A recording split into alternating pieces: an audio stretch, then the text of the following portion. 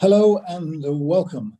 I'm Martin Goodman. I'm the publisher of Barbican Press, and it's really great to have you all coming from all over the globe, I think, into our virtual living room.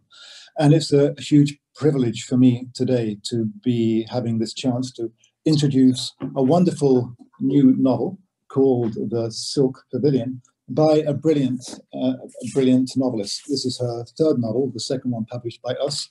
We published the first one way back called Rufus, which is an astonishingly different love story set in the 4th century. And I go for that, but then also do try out this. I met Sarah way back in 2007 in Brighton when I just brought out a book about mentoring creative writing. We met in Brighton, and Sarah said to me, could I maybe be mentored by you? I said, sorry, I've just taken a job lecturing at Plymouth. Can I upgrade you to a PhD? And she was very game and able and said yes. So we started off at Plymouth in 2009 when Barbican Press actually was first brought together as being a company. Barbican Press being the idea of a company as a Barbican, a solid place that holds people that are blazingly different writers that need this safe space to carry their very brave and daring books out into the world. One of the things that I do sometimes is thinking, wow, would it be nice to have known George Herbert or Virginia Woolf or Daphne du Maurier? No, if I'd been around at that time. And then I think, hold on a minute, I'm around at this time. Who are these people? Obviously, it takes the decades to forge a reputation. But for me, Sarah Walton is one of these stellar writers who dares an enormous amount in her fiction. She actually sort of scares herself sometimes in where she goes and then controls it. So she takes us into new areas of the psyche, new areas of imagination, new areas of daring, and new areas of the globe. I didn't know Dea, this little town of Mallorca, until I came across it in Sarah's book. And now I feel I know it really well. I'm going to let Sarah tell you more about her book, and I'm going to let Ed Hurst be the person that asks about her. 10 years ago now, Ed wandered into a room in Hull University where I was presenting the first book from the literary side of Barbican Press, a book called Writing Hull, which was written by people on the MA course in Hull, one of my other roles as being emeritus professor of creative writing at the University of Hull. And Ed, from being in there 10 years ago, stayed on to do his MA, stayed on to do his PhD, and now he is a real stellar force within the creative writing community at Hull. He leads a course in fantasy, science fiction, and horror writing, and runs his own PhD students, and we're very privileged to be publishing his debut novel from Barbican Press, Mindbreaker, next year.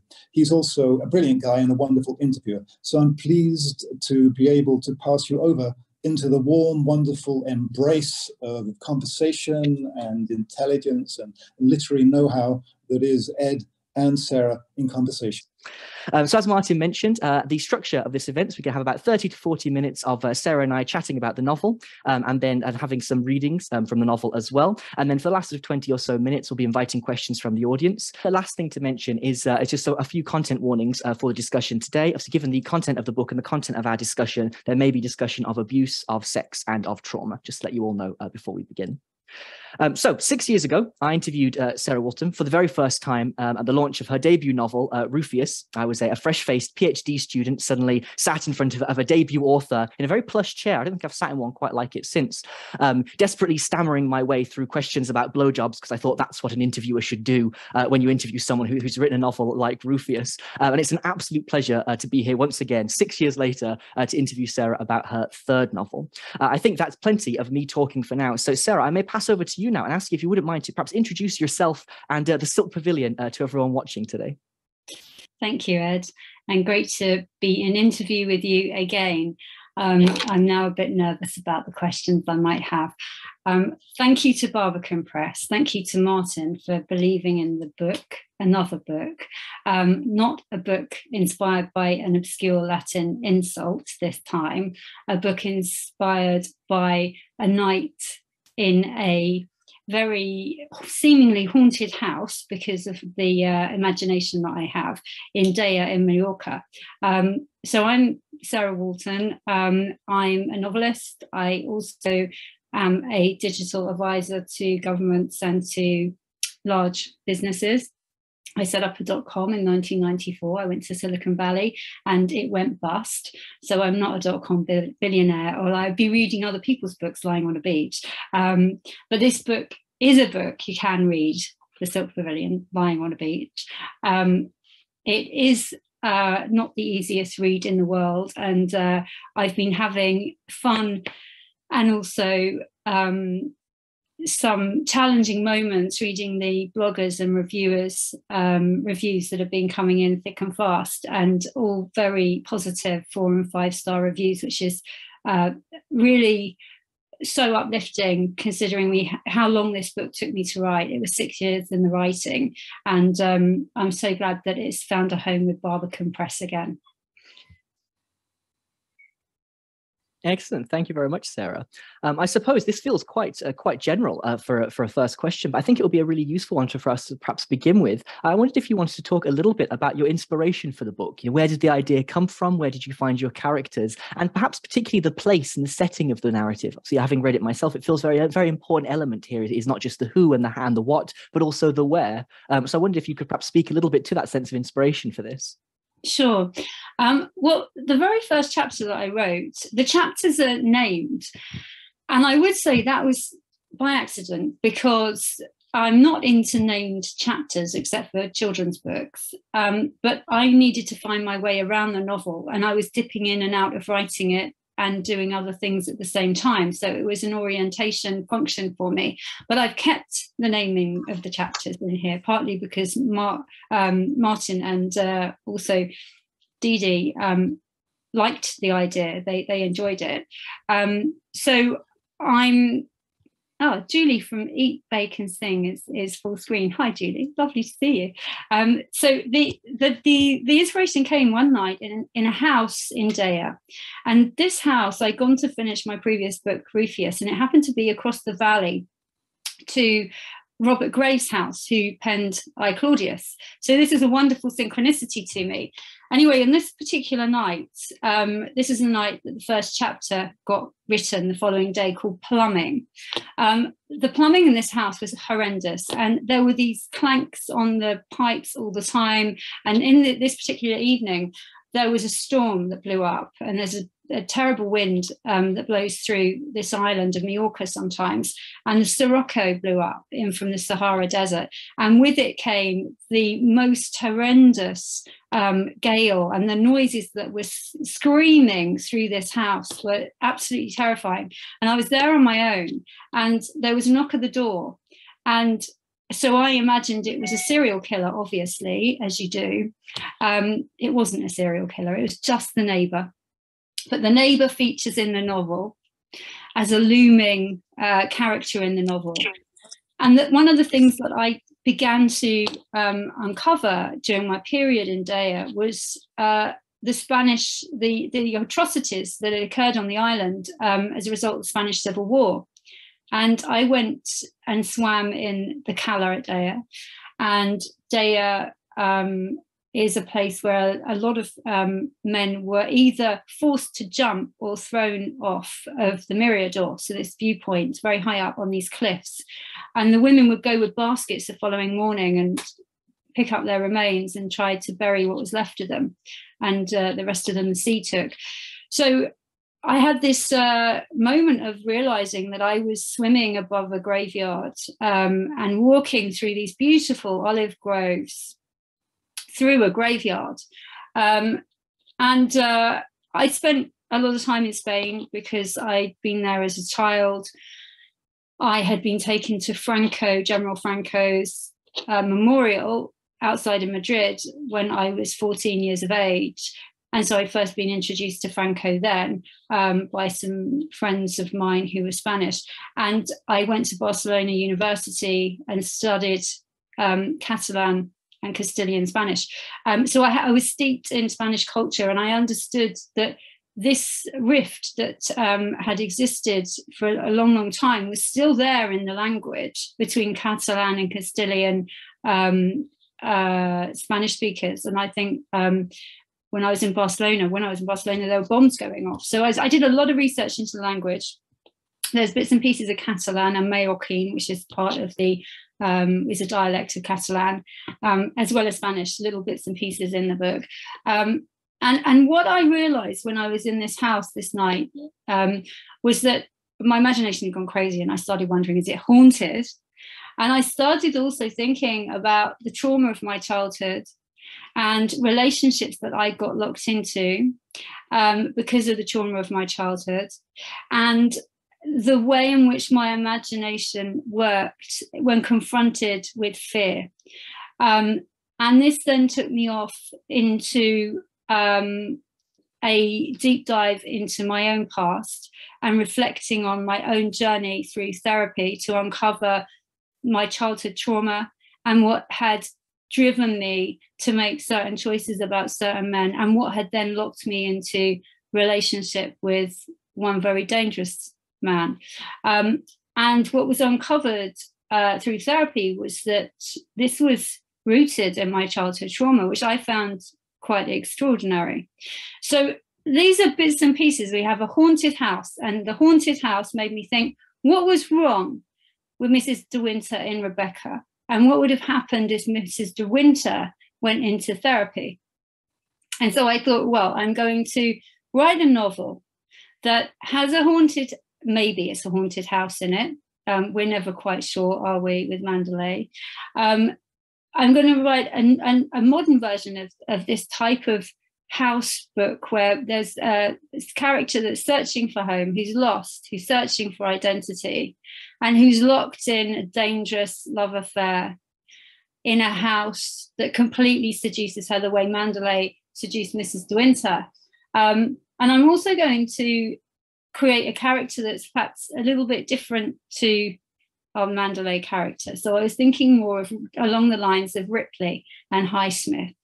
And because I was in fear of the serial killer that wasn't at the front door, I thought that I'd create some intrigue with, is there or isn't there a serial killer in Daya? Or is this a figment of the traumatized landscape of the psyche of this woman in the novel of Lucy? So what I ended up doing was entwining all these elements, and I became very interested in, during the writing of the novel, of the link between personal trauma and national trauma. So whereas Lucy unburied and the stories of her childhood, we have the nation of Spain with all of the trauma buried beneath the soil. So I'm looking at the shadow of a nation and the shadow of an individual, and how that pitches up generations later to influence a modern woman and a modern man in a relationship, and how they're driven by their unconscious trauma. That's a very long answer, Ed. No, that's excellent. As I say, I'm quite literally bursting with questions to sort of follow up from that, but you've given such an excellent sort of overview as to sort of what the book's about. I wonder if this would be an excellent time for our first reading, for perhaps for people to start to get a hint of what the book sounds like and how the book perhaps introduces itself, having heard your excellent introduction for it. So I wonder if you'd like to give us that first reading. I certainly would. And thanks for the trigger warnings, as there needs to be them in an environment like this. I don't add them in the novel because I think it takes away from some of the catharsis. But there is childhood abuse in this novel. So this is the prologue, and the setting is a bedsit, North London. Last night, I dreamt I went to Villa Rosa again. The iron gates that led to the driveway and steep grass lawn to the house were closed to me. There was a padlock on the gate. He had not put that there. He would not have parted with the money, but made some half-baked thing himself. I called in my dream to him, Miguel, mi amor. Silence drowned the night. The madroño tree was lit by a single moonbeam. That old disappointment returned. That lonely grief that defined our love from the beginning. Then, like all dreamers, I was possessed by supernatural powers and passed like a ghost through the iron gates. The driveway overgrown, the lawn high and unruly. His sculptures of gigantic phalli that had dotted the garden were gone. The 2 olive trees had grown so close together, their branches wrapped around each other like some deformed mythic hermaphrodite. The garden was overshadowed by the forest of the Tex. The mountain had invaded the garden, its menacing walls of trees that were bearable, beautiful even from a distance, had imprisoned the garden in a shroud of shadow. Nature had reclaimed what was always hers. I looked up at Villa Rosa's salmon pink walls, bruised with dirt and blistered with cancerous marks, like Miguel's sunspots, where the paint has flaked away, as if the house was covered with his skin. Miguel has gone. Alarm floods my dream body, and I run the rest of the way up to the front door. A rosebush thorn cuts my hand as my urgent fingers hunt for the key behind the plant pots. I open the door with the key and let myself inside. As only happens in dreams, time changes, location changes. I am my young self, sitting at the top of the stairs of my family's North London semi-detached, looking at the front door, waiting for my father to return from golf. The front door swings open. In he comes, my father. He takes a golf club from the antique golf bag and ornament in the lobby. The wildness is in his eyes. I run to my bedroom, pull the duvet over my head, curl into a fetus shape and brace myself. In he comes, barking like a dog. He beats the duvet with the golf club. When he's finished, in comes my mother and strokes me over the duvet. Daddy loves you, darling. I am sobbing, body arched and rigid in fetal protection, fingers clenched around the duvet so she cannot take it off me. Daddy loves you, darling. An excellent reading there, Sarah. So the one negative of, we're all being interconnected through the internet, which is fantastic, but you can't hear the applause that I'm certain would have sort of risen after a reading like that. It's excellent. I say, having read the book myself, the prologue, it just hooks you straight away. It's so human and it's so evocative and it's so intriguing, and yet sort of distressing at the same time. It's this heady mix to really sort of get you, straight away going into the novel. One of the things that I found particularly exciting for this particular interview about the novel is that in one of the first instances, our sort of protagonists, perhaps Lucy and Miguel, are having an author interview. And Lucy's asking Miguel questions about his novels and his writing process. And I thought, well, this will be easy for me. I'm just going to steal those questions and I'm going to ask those to Sarah instead. So I think the first one, perhaps linking from what you were saying when you were introducing the book, the first of Lucy's questions I'm going to steal is how much of yourself would you say goes into this novel? And perhaps as a follow-up for that, where and how do you draw that boundary between the self and the character that then sort of emerges onto the pages? Thanks, Ed. When I wrote that line in the novel, I hoped that I would never be asked that question. So I deserve it, don't I? So yeah, how much of myself goes into a novel? Well, I think it depends on the novel. Although I would say, as a general, I would say that a writer puts themselves into every single character in their novel. So there's an element of me in Miguel, however unbearable the thought of that is, but there must be. And there's an element of me in Lucy, which is very much more apparent to me. And in The Neighbour too. There was an element of me in an ancient Roman character who now would be considered trans. And I'm not an ancient Roman effeminate male, a conidas. So I think as writers, it's important to become our characters. I was teaching character last week on the MA in creative writing, and I suggest to my students that they step into the skin of their character on a physical level, feel what it's like to move around in their body physically through the senses. But then also, how would it be to talk like them? What's their voice like? And how do they think? And what's their worldview? So what I was attempting to do in this novel, and I did end up role-playing Miguel in a speed dating scenario. So Miguel's this narcissistic, very narcissistic, self-centered, quite dangerous character. I don't want to give away any spoilers, but there are suggestions as we move through the novel that he could potentially be a murderer. I'm not going to let you know if he is or he isn't, because that's one of the intrigues of the novel. And so a friend of mine who was a stage director and was in a writers group I used to go to suggested, well, why don't you be Miguel and speed date with some other people here with who are in their characters too.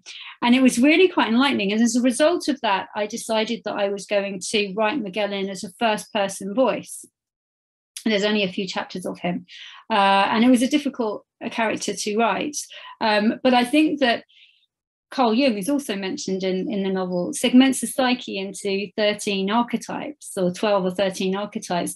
And so the mother, the king, the archetypal murderer, you know, the baddie. So here we've got the baddie, and so it's interesting to step into that character and walk around in their skin, and I think there's something within all of us that can connect to his ruthlessness, although we may, like him, want to push that into the shadows, along with all the pain and the trauma that has resulted in a character like that, because for sure abuse breeds abuse, and there's abuse in Miguel's background.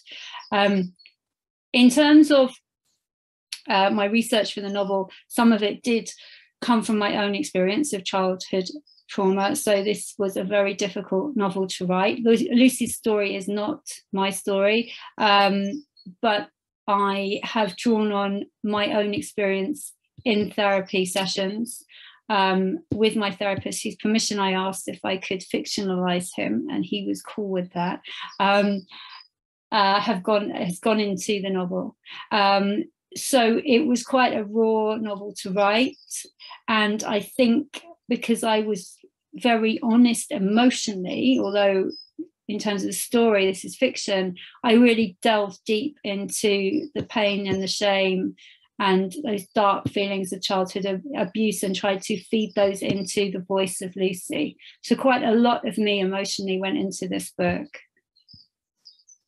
No, absolutely, and you can feel the emotional impact of the novel. You can very much feel that sort of that flickering, but beneath and then right back above the surface. It's very emotion driven, and it's got a very clear sense of the internal world in this novel. You're very aware of not just the character through their actions and their reactions, but through their thoughts and the way they perceive the world around them as well, which I think is an excellent strength of the points of view you've used here. And I think that contrast between Lucy and Miguel's perspectives is an excellent, so it's almost an excellent study in that differentiation between the two characters and how they see perhaps very similar things very, very differently because they're adding their own perspective. Perhaps just a brief follow-up from that discussion. Then, obviously, you mentioned that you looked at your own childhood trauma and discussions with a therapist to get this novel sort of together. I suppose the question would be, how did you take care of yourself as you were doing that? How did you maintain that you were sort of protecting yourself as you were sort of mining for this material, I suppose, through your research? I would say that by the time that I wrote this novel, I'd already been through therapy. But I sent the draft of the book to my therapist because I wanted there's a Jungian and analytical approach at the core of it, and I wanted his view on the psychology, which he gave me the absolute thumbs up for. So that was good. In terms of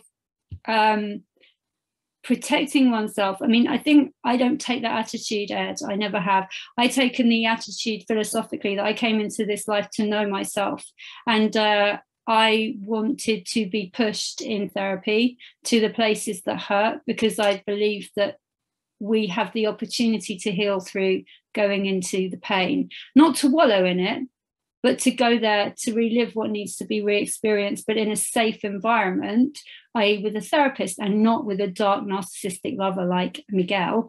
And so I was, I think, quite brutal with myself in therapy. I didn't shy away from it. I'm not really a person who shies away from things. I take risks. And so I did so in therapy, and I do so in my writing too. Oh, excellent. I think it's such an interesting approach to it, and obviously making sure that, these, as you said, you're here to know yourself. So this is another technique, perhaps another way in which you can develop more of that understanding of the self. Let's perhaps sort of linger on that a little bit. This idea, you've mentioned sort of the Jungian analysis and things that we've sort of talked about already, and obviously something that's very key in this novel, not particularly frequent, but very, very key moments, is the use of dreams throughout fiction. Of course, there are a lot of cliches about writing dreams in fiction. Let's say that much. So I wondered if you perhaps give us a little insight into how you went about creating these sort of dream sequences, and why perhaps you felt they were, they are very integral to the narrative, but how you sort of came to that conclusion when you were originally drafting it. Yeah, sure, Ed. Well, I had Martin was my mentor and also my PhD supervisor, and then became my publisher for Rufus. And I knew his view and take on dreams, that it's one of the rules of fiction, just never put a dream in a novel. So my novel opens with a dream, and then there are a series of dreams throughout the novel. So I was very surprised when Martin liked the book. Some of the dreams have been cut. Thank you for your sharp editorial eye over at Barbican Press. But the dreams weren't there to begin with, but dreams are one of the places that analysis goes to uncover that which is in the shadow. So the places that are hidden within the self from us. So Lucy goes on a deep dive of exploration into her psyche to uncover why she's chosen to be with this abusive man, and why she finds it so very difficult to leave him. And the conclusion that she comes to is because at a very early age, she's confused abuse and love. So one of the ways that those types of the behaviour is uncovered, and what's behind behaviour is uncovered, because so much is forgotten of childhood abuse as a coping mechanism, is through dreams or dream analysis, or it's one way. So I had gone on that journey, and I saw the deep value of dream analysis. I've also been on a Tibetan dream, so I'm trained in Tibetan Buddhist meditation, and I'd been on a Tibetan lucid dreaming course as well. So I've always been very interested in dreams, and I thought that dreams were quite a good way to gradually, as a plot device, uncover Lucy's trauma, and also give a sense of foreboding and a hint to the reader about what's happening. They also allowed me to bring Carl Jung in as a character, which I always liked the idea of. So he's a character in the dreams. He shows up in Lucy's dreams to give her a message. And I'll read this quote, if it's okay, from the beginning of the novel, Ed, to show you what the quote is. Carl Jung said, "When an inner situation is not made conscious, it happens outside as fate." So Lucy gets this message from her dreams about the importance to make the unconscious conscious. So what's unconsciously driving her behavior is the journey she goes on to discover what's not seen. And that's mirrored in what's not seen in the graveyard that is Spain, that is Dea. So there's a sense of uncovering of the past in different contexts in the book. So the dreams helped with that. Does that answer your question? Yeah, no, absolutely. I think that link to the unconscious, obviously, it's perhaps dealt with in a number of ways throughout the novel. You know, we have, again, to try and avoid spoilers, I'm going to speak very carefully here. We have letters that are discovered that perhaps give us a hint as to unconscious thoughts or unconscious beliefs, perhaps from a past scenario. We have, of course, the sort of the therapy through line of the narrative, which talks to us about the way we can encounter these unconscious elements of one's mind, and then, of course, the unconsciousness that we experience through a dream, through physically not being conscious and having those sort of play out within our heads. I wondered actually if this might be a great time for your second reading. Now, the cynical amongst you might think that I deliberately led the conversation towards dreams, knowing that this is what the second reading was about, but I couldn't possibly confirm that. So Sarah, I wonder if you have perhaps give us an experience of one of those dreams. Well, I was going to do a dream, Ed, but I think I might read something else because I just changed my mind. That's absolutely fine. With no segue whatsoever. Sarah, would you like to share with us your next reading? I need to find it. I was going to read the letter of forgiveness because I think it gives a context for the Spanish Civil War aspect. And I now can't remember what chapter it was. It's quite near the end. Here we go. I think I'll read the letter of forgiveness. 12th of July, 1987, Villa Rosa. To those I forgive, the others I forgave years ago. Nameless faces, disembodied members, they saw only a leftist widow, a leftist whore, the enemy. You, I have struggled to forgive. I have tried many times to write this letter, but failed. Today is my 87th birthday, a decade since the Pact of Forgetting silenced Spain. But the inside of a human mind is never silenced. Marta Alma-Lobet, may your sweet soul rest in peace. I tried to remember you prancing around the olive trees in the garden before the war, but I cannot push away the image of your face, a crushed paper ball of pain, hair pulled back and used like the reins of a horse as those men raped your sweet innocent soul one by one in the cellar that stormy night. It was a night when the Sirocco had blown in with such hot fury, and those Saharan winds snatched away our screams for help and pleas for mercy. But who would have come? Who remained to hear them? They'd taken the men, they, Franco's men, and marched them to the Mirador. We knew what fate awaited them. We knew in the morning we would go with baskets like our neighbours had done to collect what was left of them on the rocks. I secretly wished that if we women made it through the night alive, that the sea would give their bodies a grave, so sick was I of the flesh. When they arrived, I'd been with my husband, Mateo Julio Nadal. The house was different then. What is now the library was an attic, and I told my daughter to hide there, shoot her up the ladder. We heard them in their truck past the road by the house before they came down the lane. There was time to hide her. Up she went on her father's strong shoulders. Brave, they called him. Foolish, I said, when he refused to follow orders, spoke out against Franco's bidding. A hero, some still say now. But where did his loyalty lie? With his politics or protecting his wife and child? I was angry too with you for many years, my dear, darling, washed away husband. I forgive you.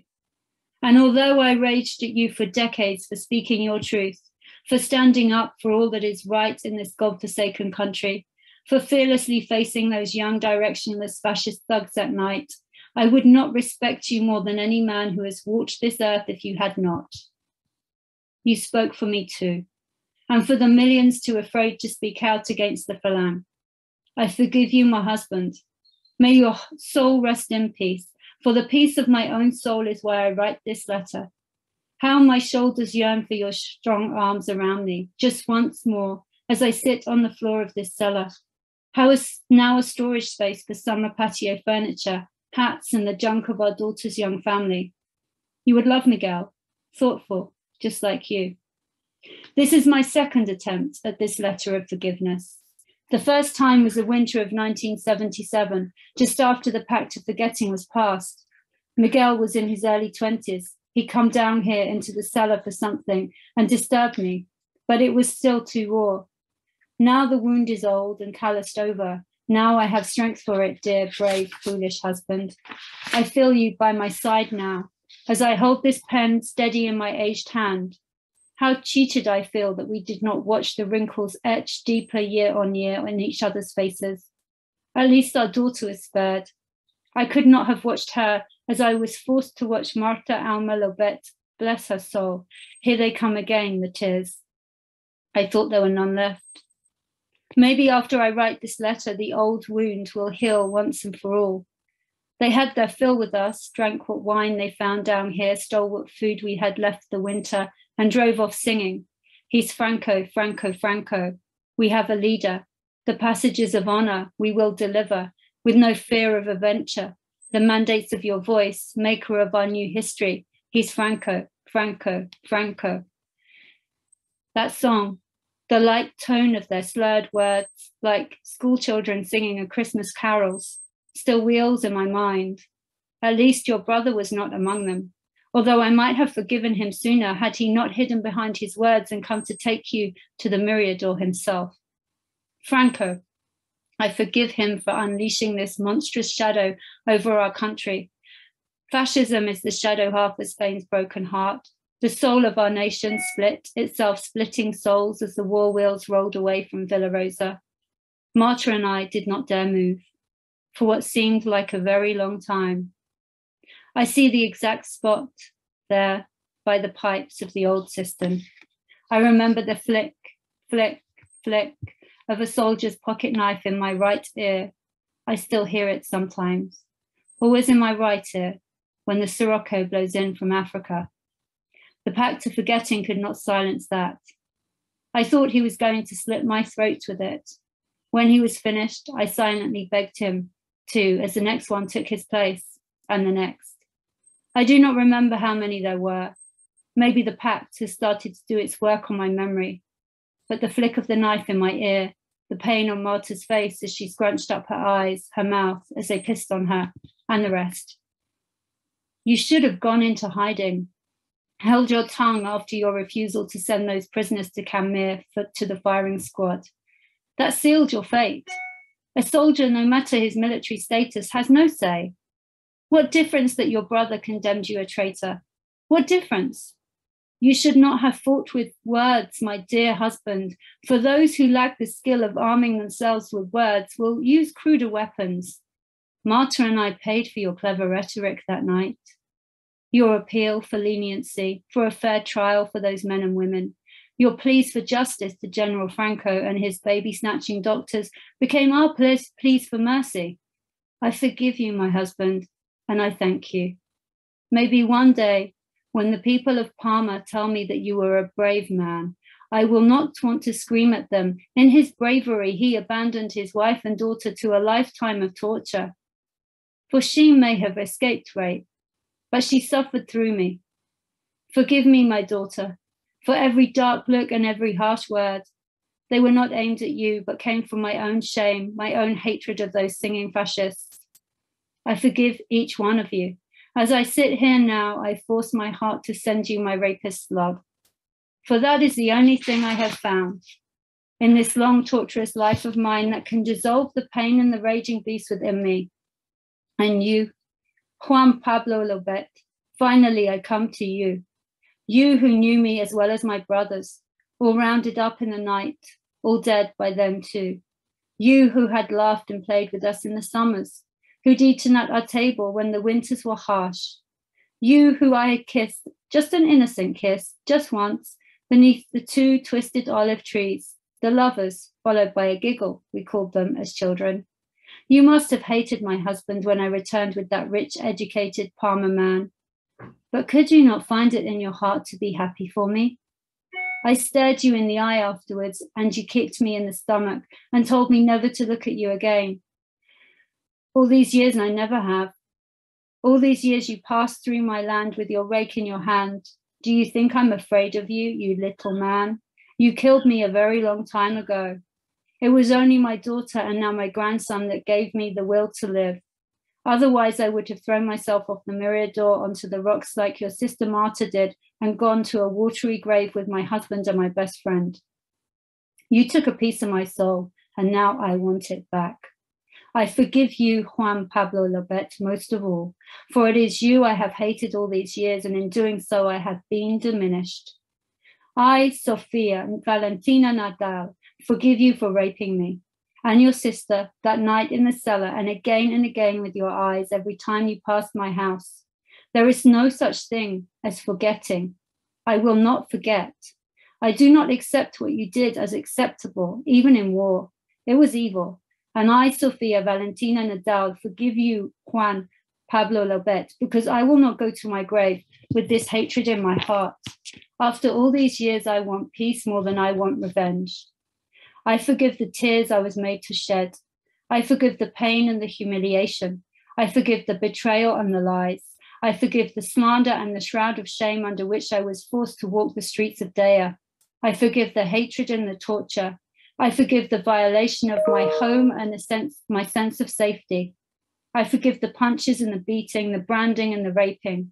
I forgive the terrorizing and emotional abuse that continues to this day every time you glare at me and rape me with your eyes and smile with that toothless smile of yours that opens my scar afresh again and again. I forgive the wrecked dreams. I forgive the stillborn hope. I forgive the lust, envy, and jealousy. I forgive the injustice carried out in the name of war. I forgive the cruelty and the aggression. I forgive the rage and the contempt. I forgive the world and its sins, for they are many. I forgive Spain, El Padre, for forsaking its people. I forgive the theft of my husband. I forgive the destruction of my friend. I forgive the loss of the sons and daughters I might have had. I forgive the theft of my soul, and today I take back what is mine. With these words, with the power of the truth of an individual soul, for an emotional truth resides inside me that no jury, historian, or God can deny. I forgive you. An excellent reading. It very much brings me back to the way I felt when I read it myself for the first time. I just sort of sat there afterwards and closed the book for a second and just took a moment to sort of reflect on what's been said in that letter. I think that for me, the particularly powerful moment is that contrast between to forgive and to forget, and the choice to do one and the explicit choice perhaps not to do the other. I think is an incredibly powerful moment in that, again, incredibly well written letter. I think it's a very, very beautiful piece. Again, I'm full of questions, but I think this would be a fantastic point to perhaps pivot to those of you watching in the audience. So if you'd like to ask a question of Sarah, then if you'd like to scroll down to the bottom of your screen, you should have a little reactions button, which will give you the option to raise your hand, after which I'll sort of call on you if you like, and you can unmute yourself and ask your question. If you'd be more comfortable typing your question into the chat, feel free to do that. And well, I'll sort of pose those questions to Sarah as they come in. So do we have any questions?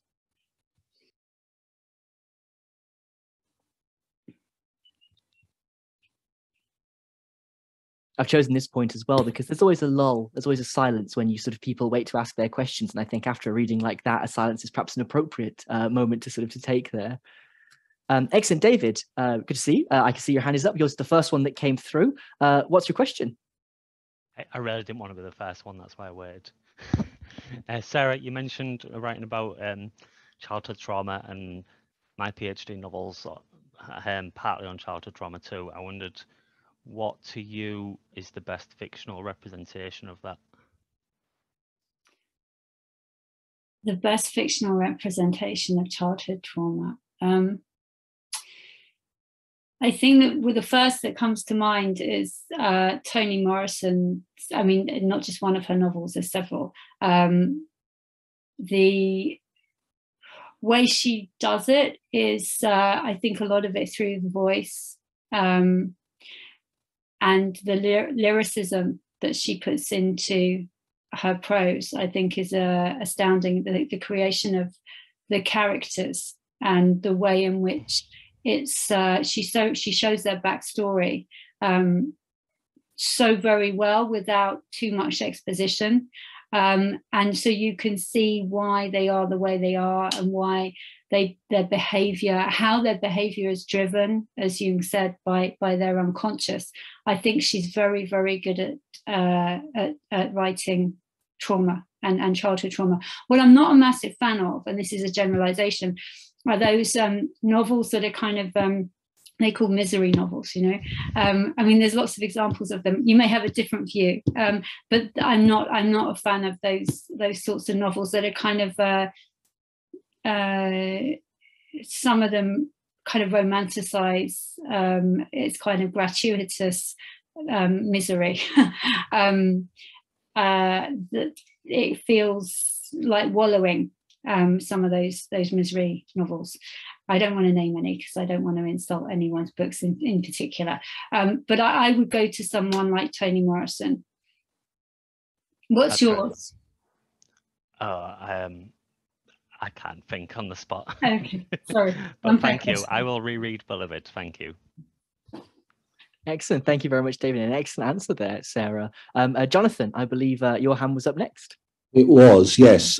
Sarah, I was really intrigued when you recounted your publisher's advice about dreams, because I'd never thought about dreams in books before. But when you were talking about it, I was thinking, yeah, there is often a problem with dreams in books, which is the kind of suspension of the normal rules. Often when you know it's a dream, you kind of care less about what goes on, because it could kind of go in any direction. And I'm not saying you haven't succeeded, because I read the first few pages of your book today, and it starts with a dream, and it was great, and I was totally hooked. But I was just wondering whether you, with the other kind of dreams in the book, whether you had methods of craft that you felt would make them more present and urgent in the reader's mind. Thanks, Jonathan. Yes, I haven't actually thought about this, so this is on the spot. I think, number one, they need not to be too long, because exactly as you say, they subvert the usual rules. Number two, it needs to be clear that you're in a dream, I think. If you're not sure if you're in a dream or not, that might suit a certain novel, but it didn't suit this one. I think every novel's different. That's another thing. I think the other thing is, like anything, question oneself, why is this dream here? What's the function of the dream in the plot? Is it taking the plot forward? Is it showing more about the character? Because if it's not performing a plot function, I consider cutting it.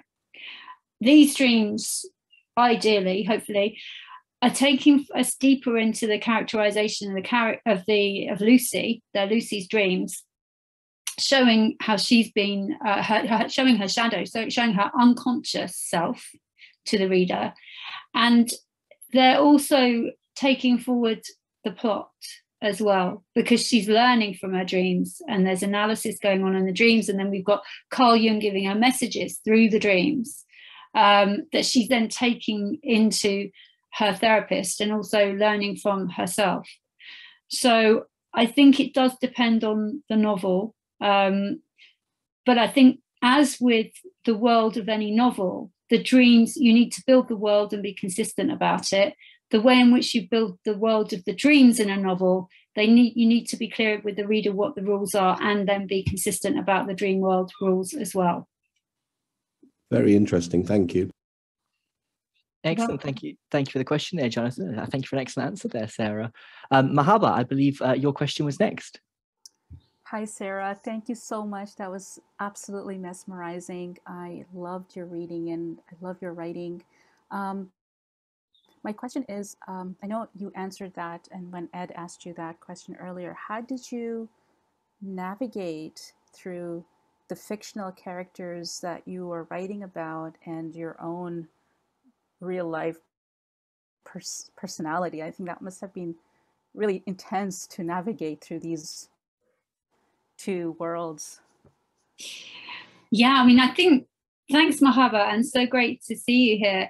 I think that in any novel, I think, I know that you're a writer too, so I think that for any writer, if you're deep in a novel, you find yourself a bit schizophrenic and in another world as well. I actually think, maybe writers are all schizophrenic, and it's just so we don't get taken away by the men in white coats that we call ourselves novelists. But you really do find yourself when you're deep in a novel, especially the drafting of it, I find, where you're discovering what happens. I never know exactly what's going to happen in a novel, and partly I write it to find out. It's exciting for me as it unfolds. I do walk around as my characters, so I do become a little bit Lucy and a little bit Miguel, and I'm wondering, how would Miguel ask for a coffee? How would Lucy ask for a coffee? And when I'm in Cafe Nero and things like that. So I do partially walk around when I'm deep in the drafting phase of a novel in a bit of a different universe. I sometimes have to find it difficult to switch out of that universe and switch into another one, into the real world. Sometimes I want to stay there. In the case of this novel, sometimes I just wanted to get the hell out of Daya. Thank you so much. You're welcome. Excellent. Thank you, Mahaba. And thank you, Sarah, for the great answer. Mike, I believe you're next.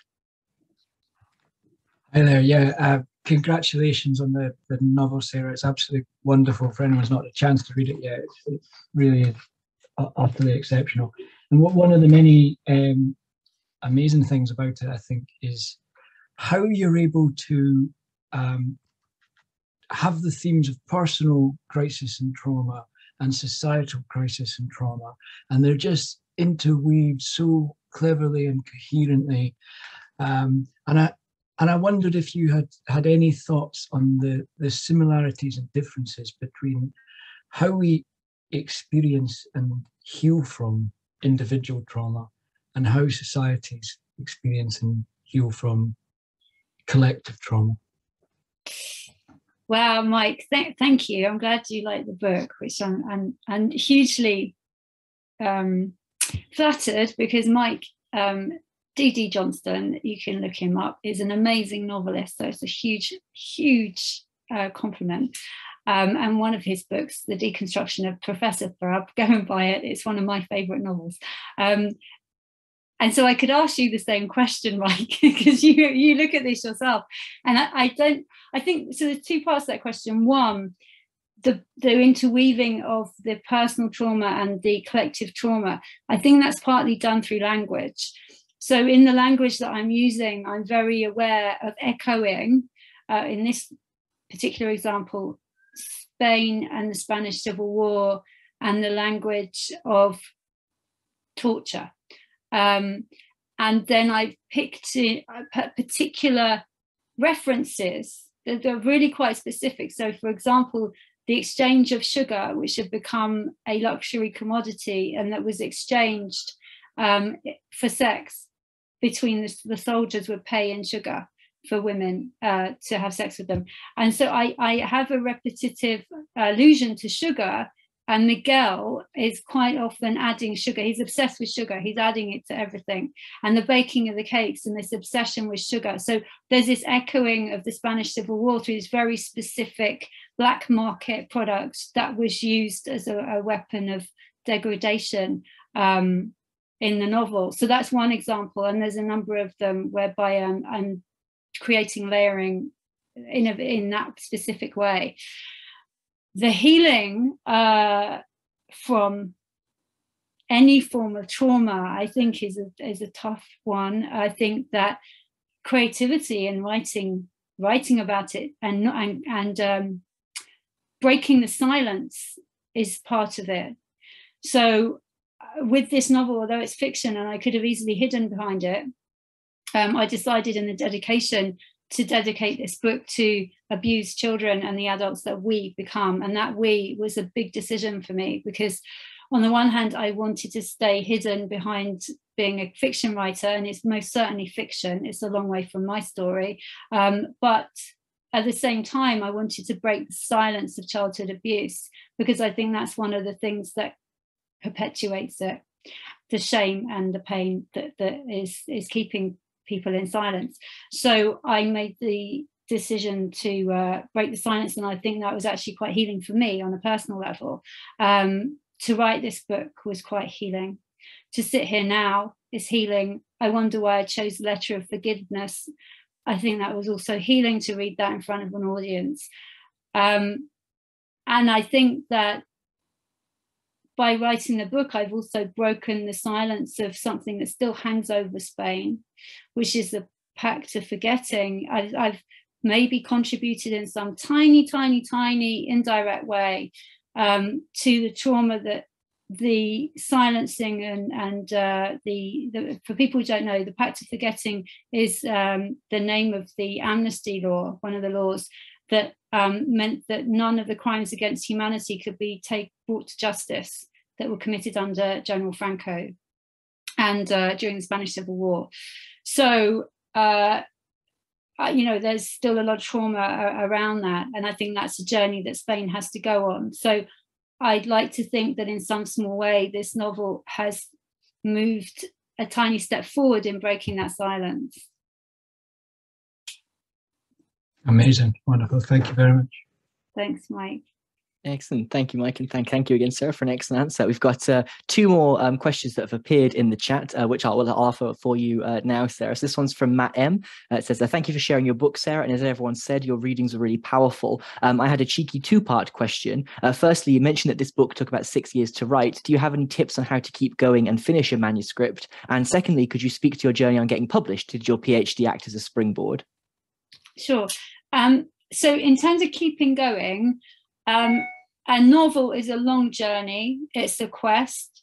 You are the knight or the heroine in shining armor or bling, whichever. And you need to put on your armor and your bling every day and keep at it. Sometimes it's not possible every day. It's good to put a book down for a while and go back to it with fresh eyes. We all have other lives too. But I think if you have enough passion, it's passion and commitment and stamina that keeps you going with a novel. And if you believe in a novel enough, you're going to be riddled with doubt. But there is something, if there's something within you that believes in the novel, keep going back to that place. And I find when a novel wants to be written, there's something that keeps pushing me back to the blank page. And this novel was one that was calling me. So it's sometimes a very quiet voice, Matt, but just show up at the blank page again and again and again. And sometimes you might write, I don't know what to write, I don't know what to write, but just keep writing, I don't know what to write, and eventually something will show up on the page. And the second part of the question, Barbican Press is an amazing press. Barbican Press was partly, I think, the brainchild of Martin, because he found himself reading a lot of PhD manuscripts that were brilliantly written, but that would never see the light of day in a commercial publishing house. And so publishing these novels became very important to Martin, which I'm very grateful for. The PhD was definitely part of the springboard for me, publishing a novel. And it's amazing to be with a publishing house that believes so vehemently in their novels, and is so passionate about the sort of writing that very often wouldn't get picked up by a commercial publisher. I didn't want to write vanilla, and sometimes that's easier to get published. So yes, it was definitely part of me, not just publishing, but publishing what I wanted to write and what I truly believe some readers want to read. Excellent. Thank you, Sarah. Thank you, Matt, for a fantastic question. So I'm very aware of the time. We've got two other questions that have just sort of slipped through in the chat. So I think we've just got time to answer both of those, and then we'll call it a session. So this one's from Katharina, Sarah. It says, Dear Sarah, my copy will arrive tomorrow and I can't wait to devour it. I was wondering if you had any tips on how to stop yourself from being too blunt when writing about brackets personal trauma. I find myself overdoing it sometimes because I relive these moments when I'm writing about them and it's hard to be subtle. Yeah, good question. Thank you, Katharina. I would say when you write these trauma pieces, first do something really important.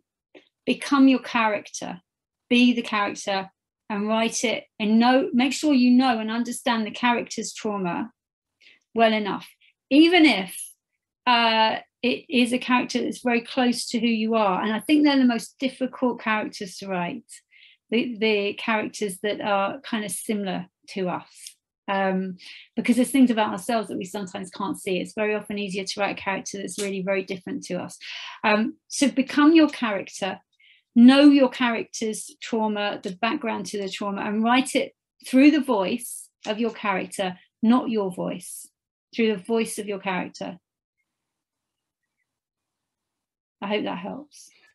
Excellent. Thank you very much, Sarah, and thank you for the question. And then our final question, and this is from Damon. I think it's a great question to perhaps end on. What's next? At the moment, my next thing I'm going to do this evening is I'm going to be reading Mike, who asked a question earlier, his novel Disneyland, because that comes out in 2 weeks.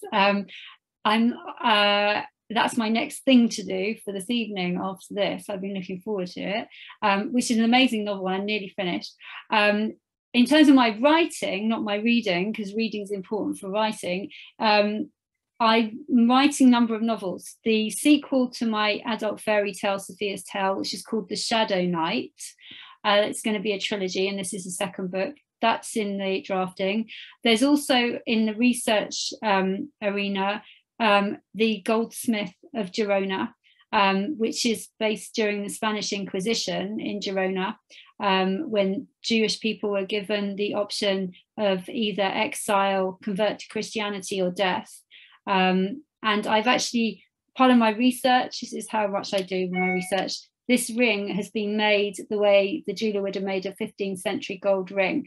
So I've learned and become a jeweler in order to do my research. And I'm also writing, I've finished, I'm just editing my first nonfiction book, which is called The Soul Writer's Way. And I developed a method, you can look at drsarahwalton.com to see my method. When I had a brain injury and can no longer write, I developed a method of writing from the intuition. And I've written a nonfiction book with some exercises for writers, a how to do it guide. So 3 things there. Excellent. So we won't be wanting for the next one then to come out in the very near future. Well, excellent. Thank you so much for all your wonderful answers, Sarah. And thank you very much for sharing the Silk Pavilion with us. Oh, I blurred my background. This is a terrible idea. Hopefully, as if by magic, in just a moment, the link to this book is going to appear in the chat for this event. So you can all, if you haven't bought it already, go and navigate yourselves there and enjoy the text. So thank you very much, Sarah, for sharing the work with us and for your readings and your answers today. Thank you, everyone, very much for your time coming. I'm just going to hold this up to encourage you all very firmly to make sure you buy the novel. Look him in the eye and tell me you don't want to buy this book. So thank you all very much for the conversation. Thank you all for being here, rather, for the conversation. Thanks again, Sarah, for your work and for the book. Thank you. It's been fantastic to talk to you about it. And I hope to see you at the next one.